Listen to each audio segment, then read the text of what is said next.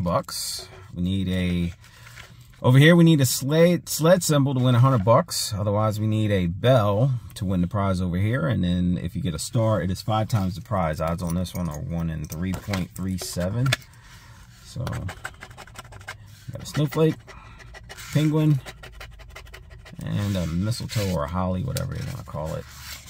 All right, let's just start from the top and work our way down.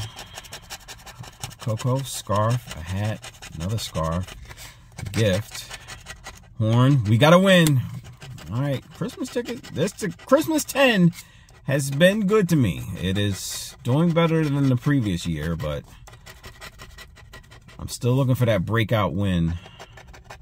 Oh, and it just happened. It just happened. Here we go. Here we go.